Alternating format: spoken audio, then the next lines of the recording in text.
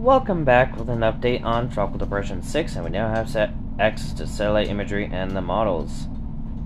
Anyway, still sitting at 35-mile-an-hour winds, and is forecast to maintain this strength for the next day, and then weak into post-tropical cyclone with 30-mile-an-hour winds Monday morning.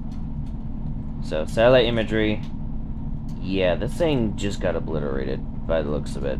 Cone, the models, yeah, that's not looking at good chance of rebirth, and winds.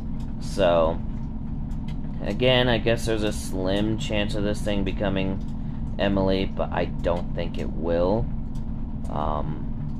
And clearly the National Weather Service, or NOAA, or whoever's responsible for these things, yeah, NOAA. Okay, so it'd be NOAA. So yeah, clearly NOAA doesn't think it's going to become a tropical storm Emily either. So with that, that's about it. Stay safe out there. See you in the next video. Bye.